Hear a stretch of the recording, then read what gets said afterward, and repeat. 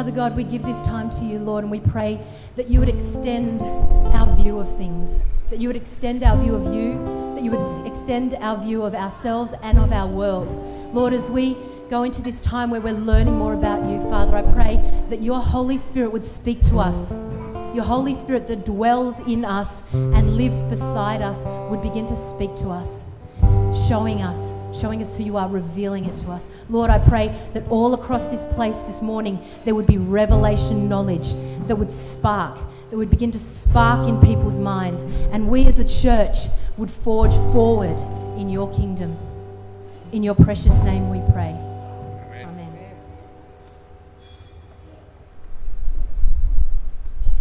You can have a seat. I want you to welcome someone you didn't come to church with.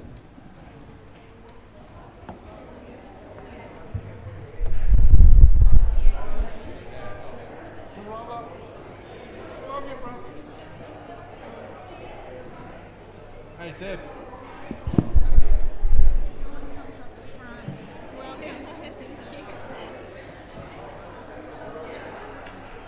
No, you know, man. Yeah.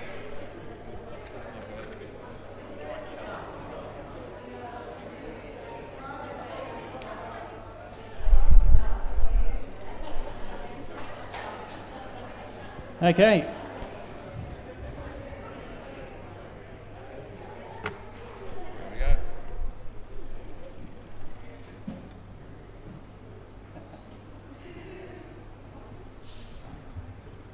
Trev, come back up here. Trouble now. A man who's brave enough to come up and shake my hand, you've got to give me a hug, right? On your mate. Good to see you too. He is my brother. Few things on the church news before we come to the Word of God, and Honor's going to come up and give us an announcement about Kids Church starting next week, which she is running and leading, and we are going to champion it with her, right? Yep.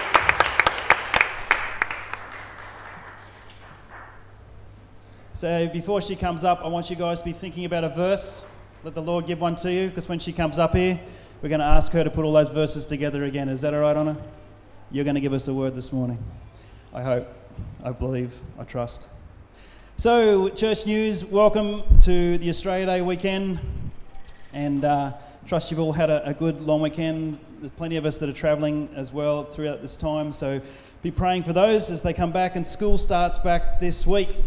Playtime starts back the week after, so not this week but the week after, and Miriam and Anna are going to be heading that up, and maybe next Sunday, Miriam, if you're here, we can get you up and praying for you guys as we commission you into the year that is ahead.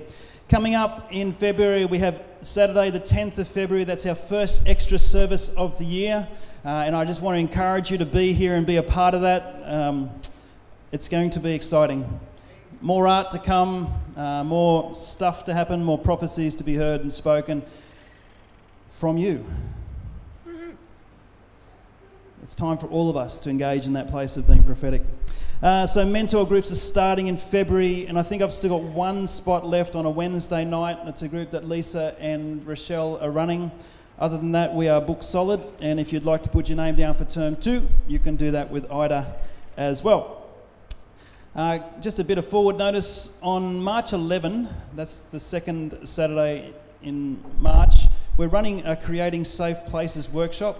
Now, all of our church leaders are going to be part of that, and people who are involved with Kids Church or Playtime are all going to be part of that, but anyone can come and be a part of that as well. And I just want to encourage you to do so as we move further and further into church life, and particularly in the world. It's very important that we understand some of the challenges that are operating around not-for-profits and churches and religious organisations, and understand what it is to create a safe place for children and for others as well. So that's March 11. Ida will probably put out an email or something for that shortly, so I would love for anyone to be a part of that. It's March 11, 2 o'clock to 5 o'clock. It's compulsory if you're working with children. Honor, where are you? Come on down. Okay, so let's hear some verses. Who's got a verse that the Lord has laid on their heart?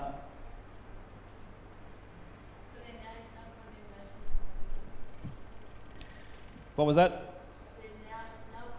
No condemnation for those who are in Christ Jesus. Teach me your ways and show me your paths. Taste and see that the Lord is good. Taste and see that the Lord is good. That my joy might be complete in you.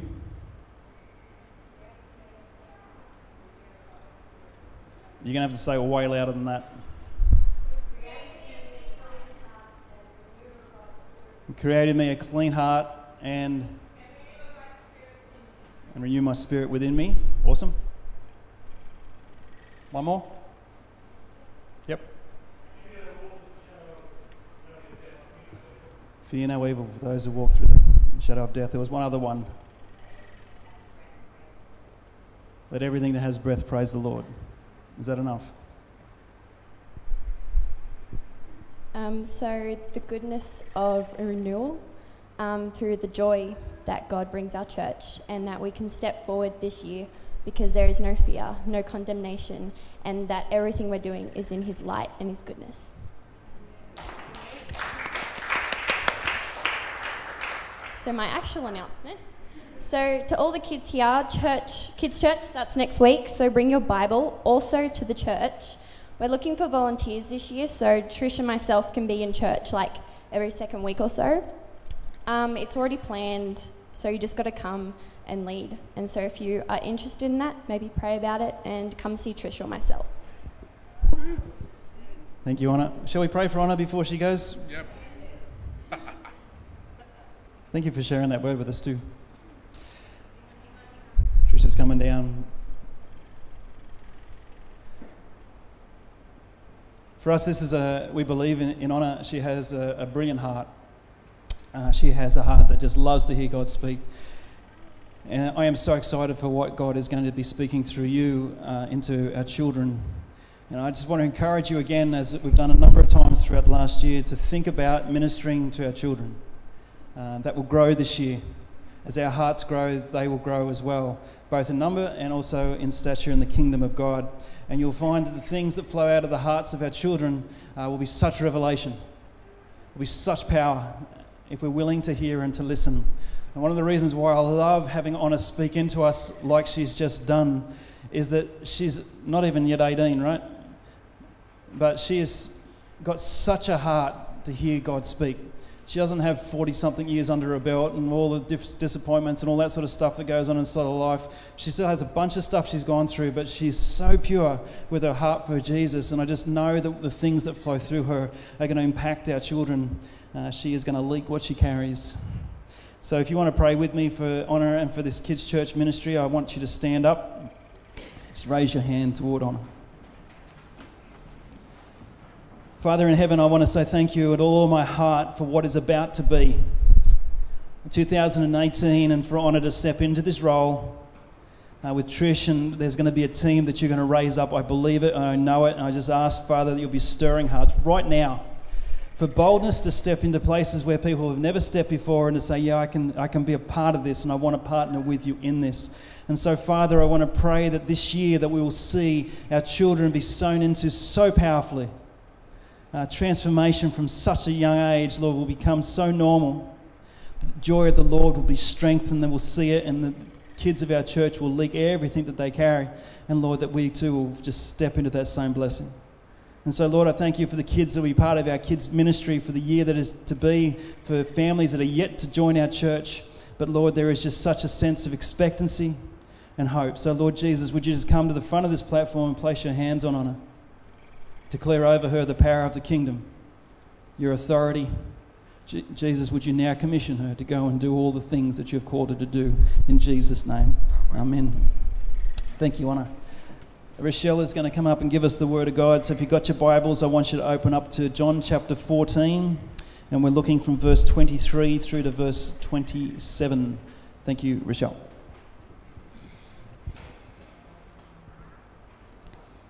John 14, 23 to 27.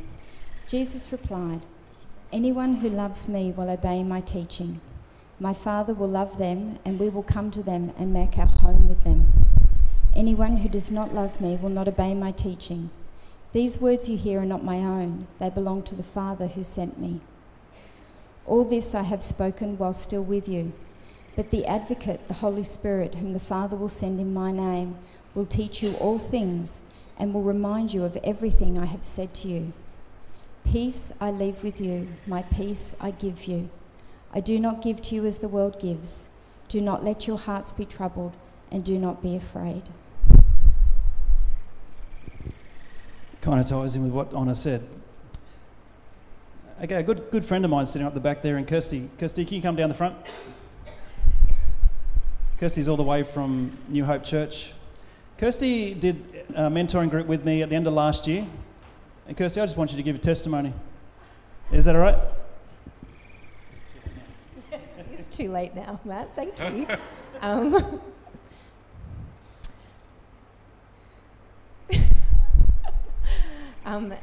So thank you to all of you for releasing Matt to teach and bless the rest of Sydney by teaching us how to move more in the prophetic and how to hear from God.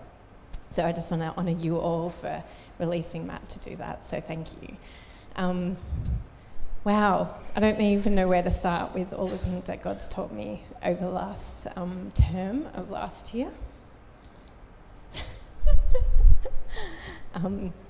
So this is what I look like in every week of our session. I would cry.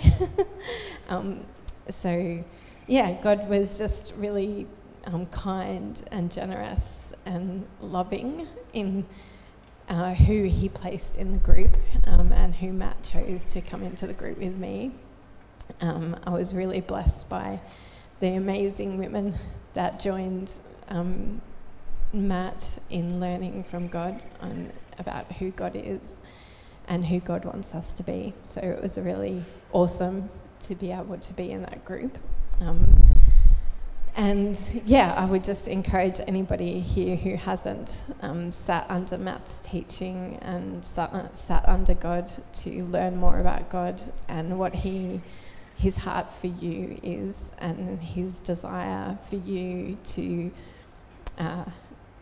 be even more of the creation that he created you to be, to take that one last place on Wednesday night if you can. Otherwise I will take it for you. And just be encouraged to seek God more and to listen to God's heart for you and to be inspired to go out into the world to be more of who you were created to be. Let's give her a round of applause. Kirsty's group started a WhatsApp communication group within 1 week of us starting that. And there is barely a week that goes past where messages are not passed back and forward through that, where prayers are prayed, requests are made, visions are seen, and it's just the most incredible little WhatsApp group that seems to be happening. And God continues to speak in and through you, Kirsty, and I just want to thank God that you're a part of that group. As we're about to start, next week we're dealing with nearly 19 churches, representative of 19 churches in our next series of groups, which again for me is such an encouragement to hear of what God is speaking across a city, and just again get involved. This morning though, we're doing a message, my third one for the month on the theme of restoration. Is anyone in the room in the mood for a bit of restoration this morning? Yeah. A bit of restoration. If that is you, I'm going to pray right now. I just want you to just open your heart to the Father and say, whatever you want to say to me this morning, whether that be an encouragement or a challenge, I want to be open to that. Again, when God speaks, I always look for him to speak an encouragement and a challenge, and you hear that through Scripture all the time. It's the encouragement that we're affirmed, it's the challenge that we grow. And so today it might be a time where you're bold enough and reach out into that scary place where Anna says there is no fear actually, and say, Lord, challenge me today to grow me deeper. So let's just pray together.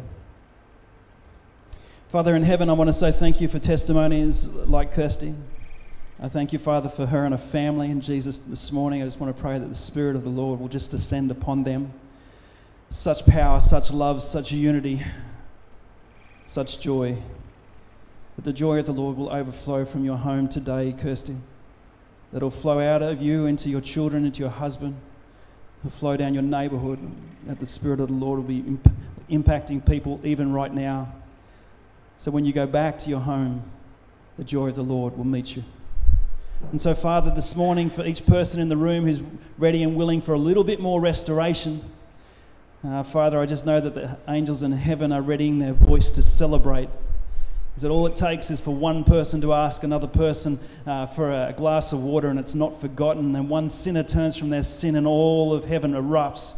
Lord Jesus, today we know that heaven's about to erupt, and so we say thank you, Lord, for what is about to be. And so, Lord, now speak into our hearts in Jesus' name. Amen. Third message on restoration. 3 weeks ago I spoke to you from Ezekiel 47, which is the river of life. And the Bible speaks of Ezekiel being led by the angel of the Lord. And the angel came to him and said, Ezekiel, I want to go show you something. If an angel ever asks you to come and see something, be bold enough to say yes. Amen. I was waiting for it. The angel of the Lord showed him a river, and it started ankle deep, got to knee deep, got to waist deep, got to chest deep, and he got neck deep in it. Has anyone ever felt that they've been neck deep in the Spirit of the Lord? It's such a cool place to be. It's that place where you're starting to feel a little bit out of your depth, but you know that God has got you. Here is Ezekiel, and he is neck deep in the Spirit of the Lord, and it's only then that the angel tells him why he is there. If you are willing to be led by the Lord, he will take you to places before he explains why you are there. Is that true? Often we find ourselves in places that we don't expect to find ourselves, but the Lord has us there, and sometimes we're neck deep in it. May it be the river of life that we're neck deep in. Last week I spoke to you about the famous Coca-Cola yo-yo, and the Coca-Cola yo-yo of 1979 was one of the things that everyone had to have, and they were the yo-yos that actually went up and down. You know, like the ones that just went down and stayed down and nothing happened. You didn't want those yo-yos. They were frustrating. But the Coca-Cola one would go up and down. But I spoke about the Christian life. And sometimes we don't like the down. We only like the up. But if you've got a yo-yo that's fully up, it's not working. The whole concept of the yo-yo, when it goes down, great things happen when they're down. But we go, God, we don't want the down. But God says something like this to us in Scripture. When you are at your weakest, that is when I am at my strongest. Yep. If you haven't looked for God when you are down, you are missing his strength. That is where you find him strongest. And that is my testimony. Today I want to talk to you about home. About being at home. See, here in this passage, this cracking verse that I use all the time, whether you're being with me in ministry or mentoring groups, you'll hear me say this a lot. All who love me, that being Jesus, will do what I say, and the Father will love them, and we will come and make our home with each one of them. That is the most cracking promise in Scripture, that the Father and the Son decide to build a house within me. And I get people to imagine what that house looks like. If you could think right now, just in your imagination, what is it that a house looked like that the Father and the Son might build inside of you, I can guarantee you this, it's not an outhouse. Amen? Amen. When we're driving, doing road trips and stuff like that, and we've got to find a toilet stop, if it's a long drop, we don't stop. The Lord would never, I think, build a house that looks like a long drop inside of your heart. So the Father and the Son are building a home within you. So I wanted you to think about home today. Now home may not present a safe place to you. It might present a difficult place to you, but that's not God's place for you. Home, for me, is a very intentional statement. So this past week, after I left you guys last Sunday, I got in a car with Zach and drove to Dubbo. Now, Dubbo is where my brother lives, and the Sunday it was 40 degrees, the Monday it was 41 degrees, and we came home on a very cool day of 38 degrees from Dubbo. I don't go to Dubbo for the weather. I go to Dubbo for the home. I'm very intentional about it. I make steps to do it. There is a lot of reasons why I don't want to do it, and they're all weather-based. They're distance-based. They are not heart-based. So I will drive the 6 hours. I will endure the heat so that I can be at home. I came home on Tuesday morning, and then on Thursday morning I got in a plane to go to Melbourne to see my daughter. My daughter lives in a place called Docklands in Melbourne. If you don't know it, if you've ever seen Etihad Stadium on TV, she lives within sight of it. And we got to spend 2 days with her and her partner Simone. And right there we have this opportunity in this moment again to do home. And so we got to Melbourne, it was 30 degrees. It was actually supposed to be 35 degrees. And we got there and it was a really nice 27 degrees, but it got hotter and hotter. Again, if I looked at the weather, if I looked at how much it cost me to go to Melbourne and do all the things that we did, there's a lot of reasons why I wouldn't do it. But there is one reason why I do, is because I love my daughter.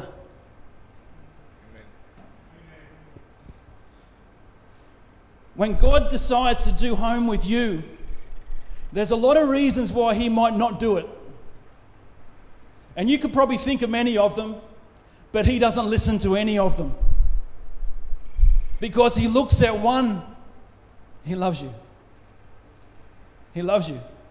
His desire in sending Christ to you was that you would be restored into relationship with him. And that restoration looks like home the way that it's meant to look.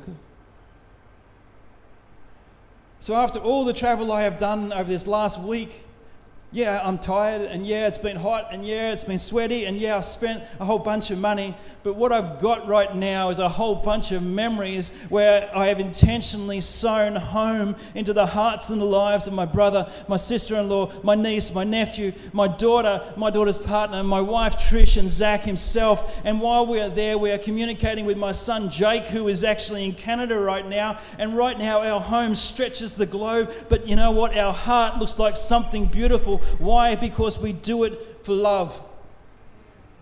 God has given me that model, and it's highly intentional. It's highly intentional on my part. Yeah, there are sacrifices you have to make, and you do make, and you get to that place where you can talk yourself out of the blessing of actually doing that, or you can hear what your heart is saying and follow what you believe the Lord has got for you. So here in this passage, we have this concept where the father and son are building their home or their house within you. And if you think about what the father and son would use as building tools or building supplies, you're not just thinking of an old piece of plywood, are you?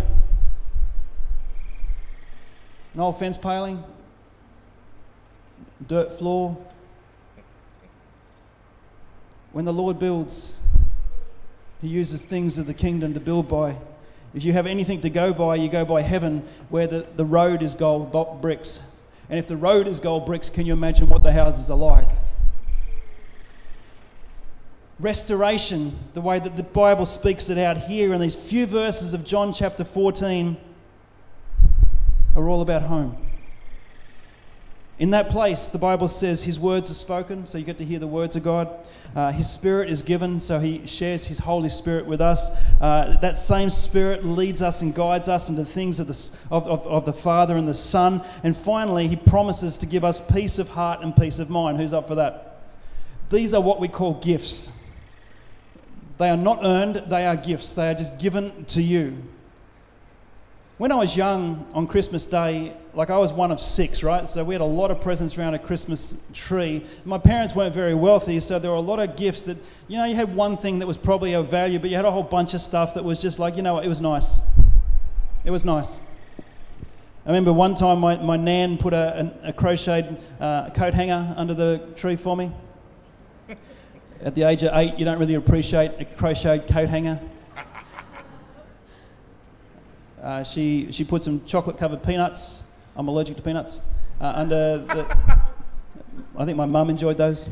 But that's the sort of stuff, right? But here's the thing. When you're one of 6 kids and there's so many presents, you're really hoping that somebody forgets something and there's still another present for you. And so all of us, all 6 of us, will be looking under the tree for the last or the lost or that one present with your name on it. And you can hear the expectancy inside of my heart because if you discovered that one present with your name on it, there was such joy in the discovery. Is that right? If I had sat back and said, no, I'm actually not going to look for a present because I just don't want to be disappointed. Here's the thing. If you don't look for something that God's promised you because you fear being disappointed, you're already disappointed. That's already where you are. You're there. So don't fear being disappointed, you just are disappointed. It takes one step of faith to walk away from disappointment. Back in the Old Testament, there's a story of a guy by the name of Naaman. He had a thing called leprosy, and we don't see a whole bunch of that these days. But leprosy is like a skin condition where if it wasn't treated back then, your arms and limbs would fall off. If you've ever seen Life of Brian, you'll see a very humorous way of dealing with leprosy in the 1st century and all that sort of stuff. But the concept with Naaman, he was this great general of the armies of Aram. He won and defeated and had so much of everything, but the thing that he couldn't have is the thing that he couldn't buy, and that is healing for himself. And he heard it said that Elisha, all the way over there in Israel, could actually heal him. And so he got all of his collection together, all these people together, and says, we're going over to find this man of God. And when he got there, Elisha wouldn't even see him. Elisha sent his servant out. Do you know what Naaman received at that moment? Disappointment. And for a time, he chose to stay in his disappointment. So the messenger came out and said, what you got to do, Naaman, is go down to the river there and you got to bathe in it 7 times. Naaman looks around at that river and says, that's filthy. Like I was down in Melbourne and saw the Yarra River. No way in the world am I bathing in that thing. It's like going to England and seeing the Thames. Like there's no way in the world you'd bathe in that thing. Years ago there was a king, I can't remember his name, but he decided to show how strong he was by jumping into the river. Killed him. You don't go doing stuff like that. And Naaman's like, no way, I'm not going in that. Why? Because, I've got plenty of better rivers than that river. I'm not going in that river. And so Naaman decided to stay within his disappointment, and that's what he got. Disappointment. One of his officers came to him and said, Naaman, if Elisha told you to do something great, like climb a mountain or slay a lion or do something like that, you would just do it in a heartbeat. Why is it so hard to go and wash yourself 7 times down there in the river? And right there, as the doors open in front of Naaman, where his disappointment is keeping him here, but faith is stepping him out into the river. And at that moment, he decides to leave his disappointment behind and walk towards the river. Once he washes, nothing happens. Twice he washes, nothing happens. 3 times he washes, and you can kind of hear disappointment drawing him back to that place. 4 times he washes. It wasn't until he washed the 7th time before Naaman walks out and he's healed and his disappointment is now forgotten. Isn't that powerful of the kingdom? Disappointment can be so strong around us that it prevents us from stepping out and reaching for what the Lord has gifted us to. But all it takes is a step of faith, and maybe you need somebody like Naaman's officer beside him to say, Ida, is it too hard to go and wash down in the Parramatta River? Is it too hard, Amanda, to go and do the things of the kingdom? And what they're doing is saying, we'll come with you, Naaman. We'll walk this with you, Amanda. We'll walk with this with you, Ida. And before you know it, things of the kingdom start happening because God places people around you to lead you to where you need to be. You can stay in your disappointment and you stay away from what God has gifted you to. The more that I deal with churches all over the place, the more that I see that there are some Christians that are just going, if God's given me that, that's what I'm having. And there's plenty of other Christians who go, I'm not sure I'm worthy for that. And I'm not sure I can ask for that. And surely God might have given that to somebody else, but he would not have given that to me, right? What's happening? They are staying in their place of unworthiness, or they're staying in their place of disappointment, and they are being prevented from stepping into their places of faith. When God calls you home, not just to heaven after you die, but he's calling you into his house today. He's calling you in the freedom to go wherever you want, to partake of whatever God has given to you. And as the Apostle Paul says to you, he has gifted you every spiritual blessing in the heavenly realm. Every single one. And here in this passage, we have a few where he says God is going to build a home. He's going to speak his words. He's going to give you his Spirit. The Spirit's going to lead you and guide you. And finally, peace of heart and mind is what he's going to give to you. These are gifts. Can you just use your imagination just for one little moment and think, what would it look like to find God giving you a gift with your name on it? Would you just go and put it on the shelf, unopened? If God himself, the Father himself, walked into this room and said, Miriam, I've got this gift for you, what would you do with it?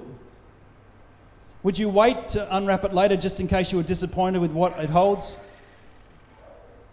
You know when someone gives you something and you can smell aftershave in it and you don't use aftershave? And you've got to go, oh, that's awesome. That's the best aftershave ever. It's probably true because you don't know what the worst is, but is it a gift when God gives it? Would you just leave it or would you unwrap it? The Apostle Paul, before he was Paul, he was Saul, and Jesus met him on the road and said, you can stay in your place of disobedience if you want, Saul, but I have a better option. And he gave Saul a gift. It's called forgiveness, grace, mercy.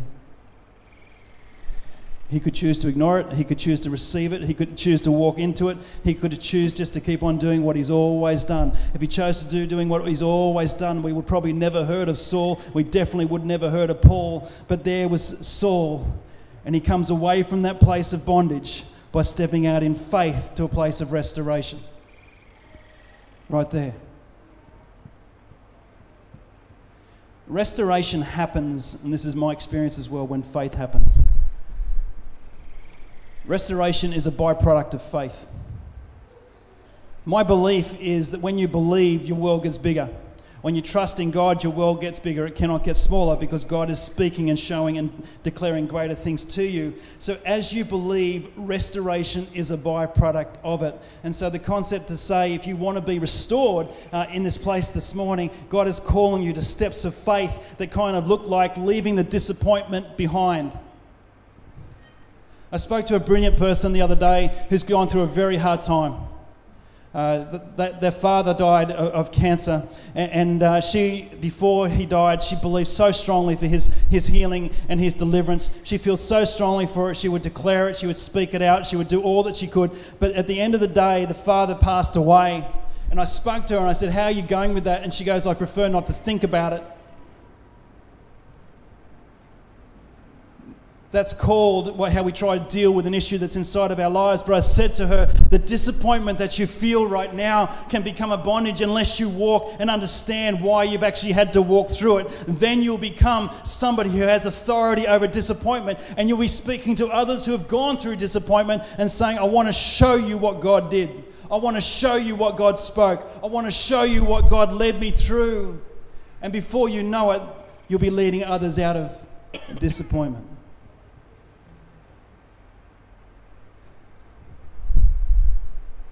One of the things when I'm sitting around a Christmas tree with lots of presents under it is joy is present at that time. It's a present, two I guess, but it's there. It's very much there. There's an expectancy, there's a hope, there's all these things as you look at what is about to be unraveled. 2018 for you is a year of looking at what is about to be unraveled. And it's all there. You've ever been to Westfield and you see those fake presents and you just know there's nothing in them? This is not the same with the kingdom of God. I heard somebody say the other day, if I won lotto, it would change my life. That is true. The chances of winning lotto, I don't know what the odds are, but it's multi-million to one, is that right, or something like that? Do you know what the odds are of God encountering you? Do you know what they are? 1 to 1. It's a sure bet, if I can even use that in lightheartedness. God desires to meet you, and if you search for him, you will find him. And if you find him, he's not wanting to leave you in your bondage or in your anything away from places of restoration. The thing with the kingdom of God is if you want to step into those places, the things of the kingdom are going to start changing you and developing you. The things of the kingdom are going to start changing the character that is within you, and the things of the kingdom are going to be seen. And so when we have somebody like Kirsty who comes to the front and she's put on the spot, and I know how much she hates being put on the spot and all that sort of stuff, before you know it, the things of the kingdom start flowing out from her. The tears start flowing from her eyes. Why? Because God has done something within her that cannot be undone.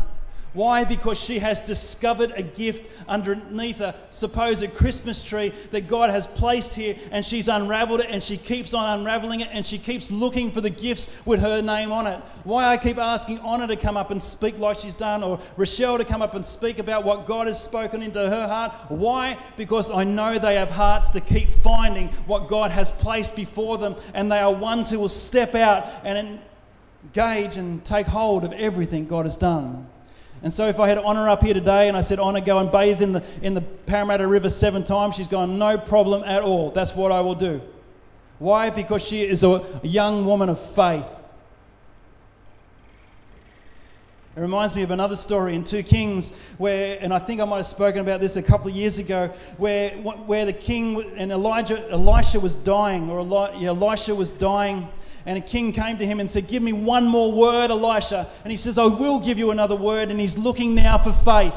And he says, I want you to shoot an arrow outside of that window. And the king takes a bow and he shoots an arrow out there. And he says to the king, you will have victory over Aram. Then he says, now I want you to take the rest of the arrows and I want you to bash them on the ground. And seems lightheartedly, the king's like, what? Why would I do that? And he bangs them on the ground 3 times, and Elisha says, here's the last word I'm going to give to you. If you had to bash those things 5 or 6 or 7 times, it said you would have never had defeat in your life, but because you've only bashed them 3 times, there are 3 victories ahead of you. When the Lord calls you to do something, step into that place of faith. Believe that God is about to do something immeasurably more than what you can now imagine. When Naaman got out of that river for the 7th time and saw his skin was healed, he went back to doing what he did. Do you know what he did? He was an enemy to Israel.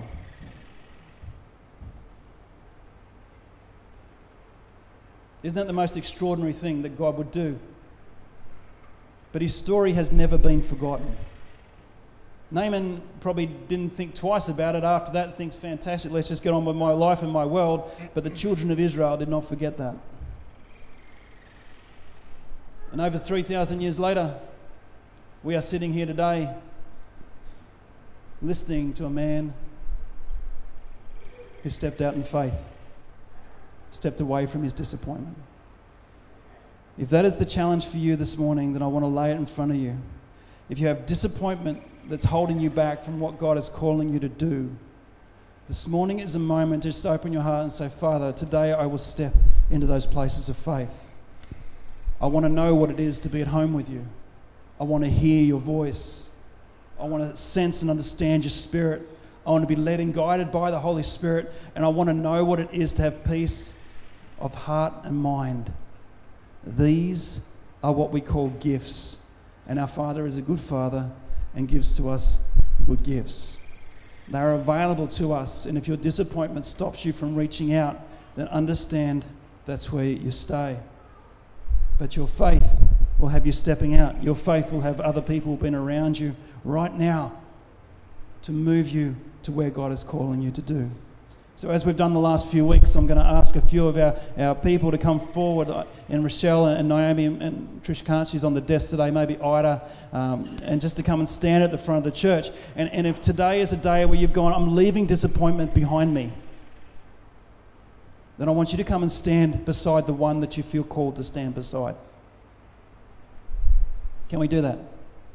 Maybe Trev can come down too, and I don't know, like it depends if you guys want to or not, but I just believe today that today is going to be a shift in many people's lives where disappointment is recognised and understood for what it is. You've gone through a very difficult time, or you're going through a difficult time, but your disappointment is not where the Lord wants you to stay.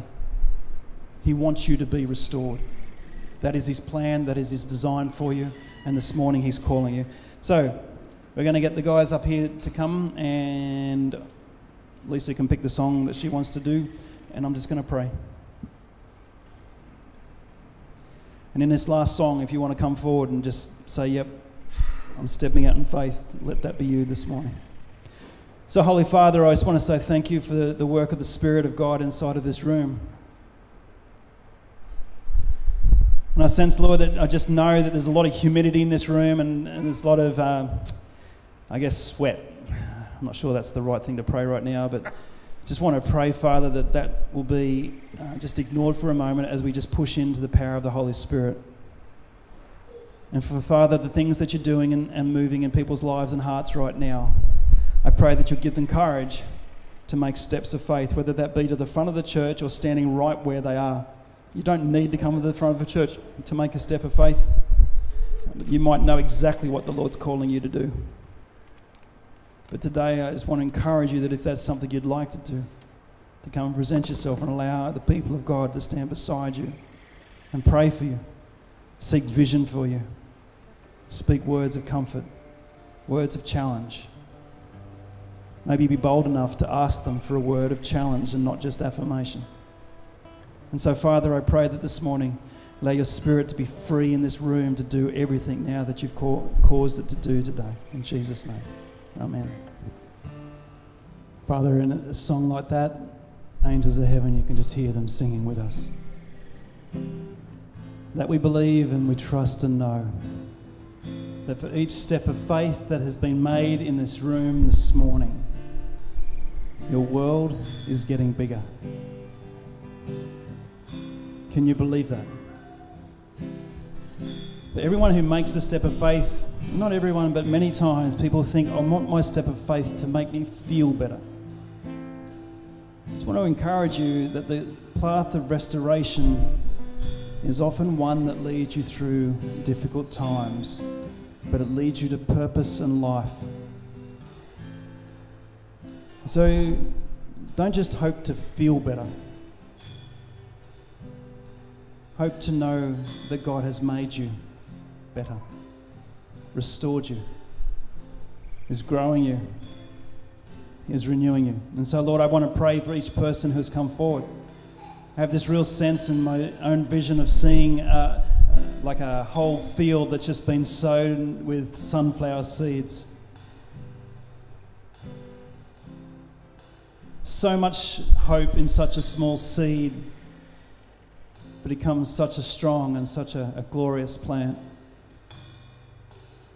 And so for each of those who have come forward, Lord, I thank you for the one that has come beside them, and I thank you for the words that you've spoken in through them. I pray, Father, the things that are sown today, that we will know that what we sow is what we reap. So if we sow hope, we will reap hope. If we sow love, we will reap love. If we sow in forgiveness, forgiveness will kind of look like a whole bunch like grace. And so, Lord, today I pray that your hands will be upon each one, calling us further forward in the kingdom to receive what you have already placed in front of us. Father, now give us the courage to unwrap the gift. We pray that in Jesus' name. Amen. I want you to come on downstairs, have a cup of coffee if it's not too hot for you. There's watermelon down there, there's water. Come down and enjoy.